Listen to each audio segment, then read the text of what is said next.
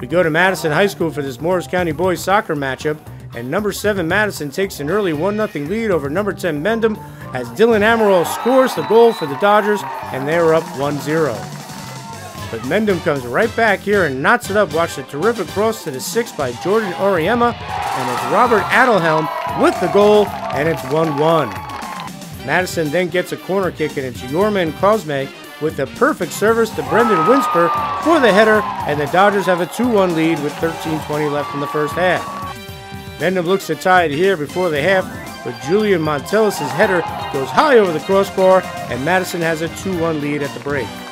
Second half action we go, and on the corner kick from Mendham, it's Madison keeper Michael Noto with the stop, robbing James Petrillo on the doorstep, and it stays 2-1 Madison.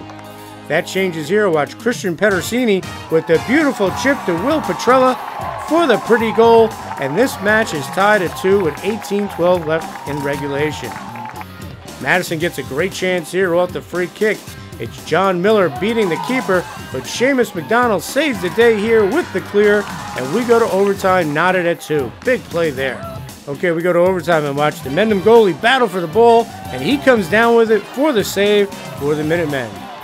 And then watch his counterpart, Michael Noto at Madison, return the favor as he comes flying off the line to stop Justin Lasorsa, who made a nice move to create the chance. Okay, Madison gets a corner kick here, and then watch the scramble on the goal mouth before Tim Mazzolini scores the golden goal with 2:30 left to lift Madison to a 3-2 victory as the Dodgers advance to face number 2 Mount Olive Sunday in the tourney quarterfinals. It's kind of a big deal, but I mean, I know we had a lot more chances to score, so I wasn't really too worried about the overtime games. We've done it a couple times before, but other than that, I'm very pleased with the outcome. That's what we do in the summer. We train all in the summer for this.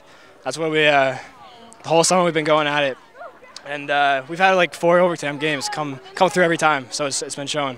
We're real psyched off this win. We're going to use this momentum. We got a couple conference games this week, so we're just going to focus on those.